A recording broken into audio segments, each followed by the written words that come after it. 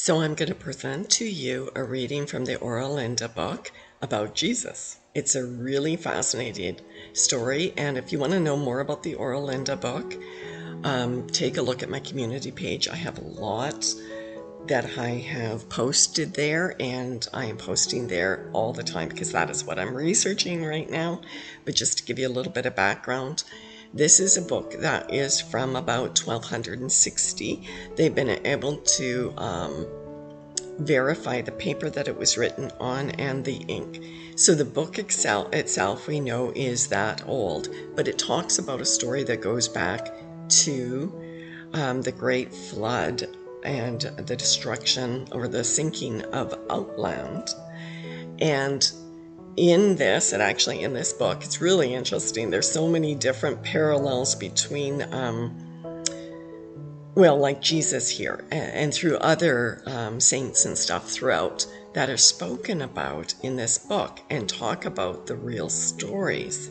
As you're listening to this, it is talking about, in this book, they talk about one God. There's only one God. They are monotheistic. They only worship one God, and they called him Wawando, okay, if I'm saying that correctly.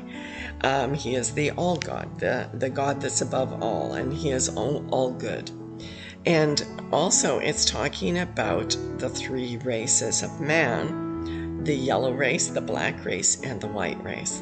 And the yellow race is Finda. In here, the black race is Lida or Linda. They'll use it Linda in this one. And the white race is Freya. So that's a bit of a guide. So let's take a listen. If this is the true story of Jesus, it's extremely fascinating. So let's give a listen.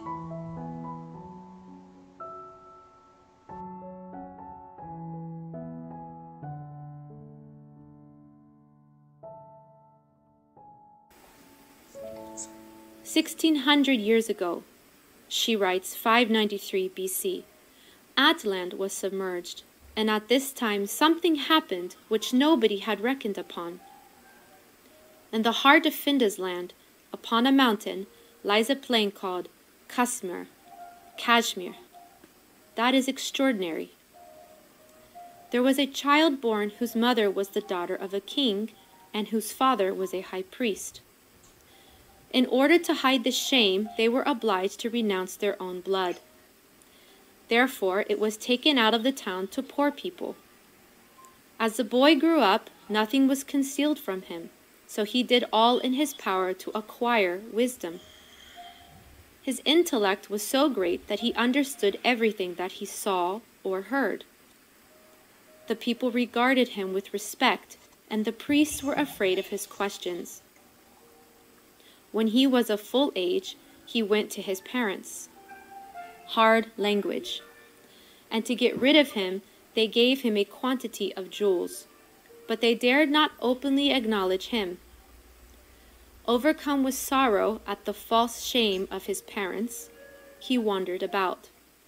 While traveling, he fell in with a Frisian sailor who was serving as a slave, and who taught him our manners and customs.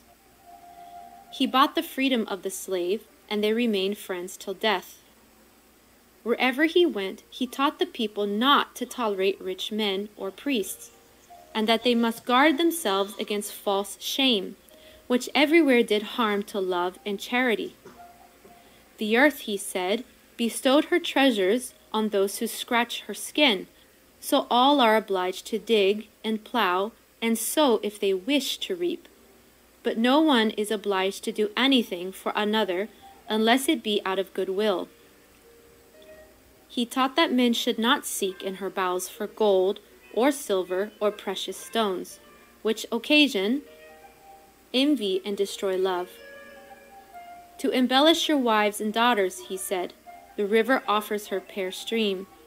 No man is able to make everybody equally rich and happy, but it is the duty of all men to make each other as equally rich and as happy as possible. Men should not despise any knowledge, but justice is the greatest knowledge that time can teach. because she wards off offenses and promotes love. His first name was Jesus, but the priests who hated him called him foe, that is false. The people called him Krishna, that is shepherd, and his Frisian friend called him Buddha, purse, because he had in his head a treasure of wisdom and in his heart a treasure of love. At last he was obliged to flee from the wrath of the priest, but wherever he went his teaching had preceded him, whilst his enemies followed him like his shadow. When Jesus had thus traveled for 12 years, he died, but his friends preserved his teaching and spread it wherever they found listeners. What do you think the priest did then? That I must tell you, and you must give your best attention to it. Moreover, you must keep guard against their acts and their tricks with all the strength that Roalda has given you.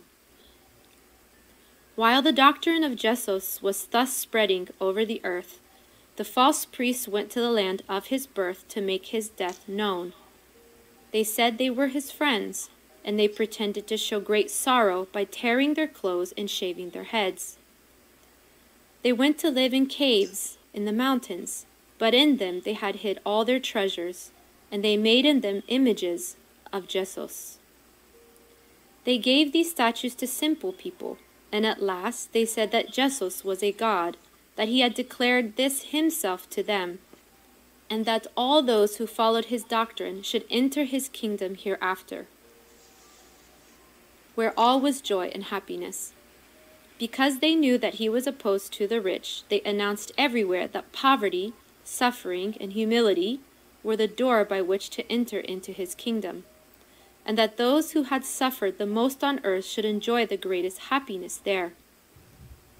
Although they knew that Joseph had taught that men should regulate and control their passions, they taught that men should stifle their passions, and that the perfection of humanity consisted in being as unfeeling as the cold stones.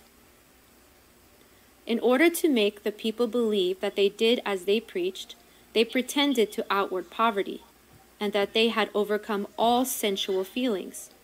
They took no wives. But if any young girl had made a false step, it was quickly forgiven. The weak, they said, were to be assisted, and to save their souls men must give largely to the church. Acting in this way, they had wives and children without households, and were rich without working. But the people grew poorer and more miserable than they had ever been before. This doctrine, which requires the priest to possess no further knowledge than to speak deceitfully and to pretend to be pious while acting unjustly, spreads from east to west and will come to our land also. But when the priests fancy that they have entirely extinguished the light of Freya in Jesus, then shall all classes of men rise up who have quietly preserved the truth among themselves and have hidden it from the priests. They shall be of princely blood of priests, Slavonic and Freya's blood. They will make their light visible, so that all men shall see the truth. They shall cry woe to the acts of the princes and the priests. The princes who love the truth and justice shall separate themselves from the priests. Blood shall flow, but from it the people will gather new strength. Finda's folk shall contribute their industry to the common good, Linda's folk their strength, and we our wisdom. Then the false priest shall be swept away from the earth. Roalda's spirit shall be invoked everywhere and always. The laws that Roalda in the beginning instilled into our consciences shall alone be listened to. There shall be neither princes, nor masters, nor rulers, except those chosen by the general voice. Then Freya shall rejoice, and the earth will only bestow her gifts on those who work. All this shall begin 4,000 years after the submersion of Atland, and 1,000 years later there shall exist no longer either priest or oppression. Della